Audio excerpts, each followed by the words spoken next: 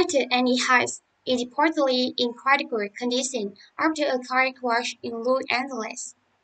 A collision near the home of the actor known for his films including Donnie Pascal left her vehicle engulfed in flames.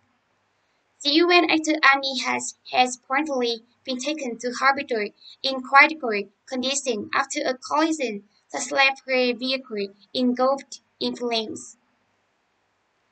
The accident occurred on Friday morning in the Mar-Vista area of Los Angeles, near his home.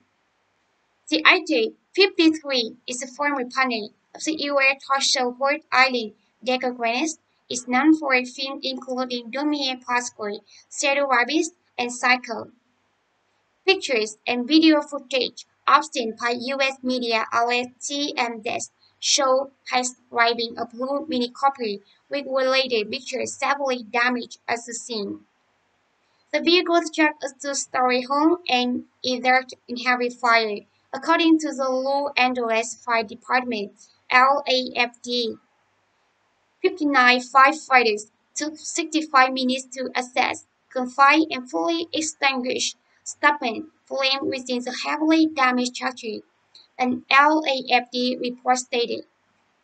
One female adult found within the vehicle, who has been taken to an area hospital by LAFD paramedics in critical condition. The LAFD also confirmed to the PA news agency that the vehicle had driven 30 ft into the residency but that the occupant had escaped without injury. The building left unharmedly, added LAFD spokesperson Brian Humphrey.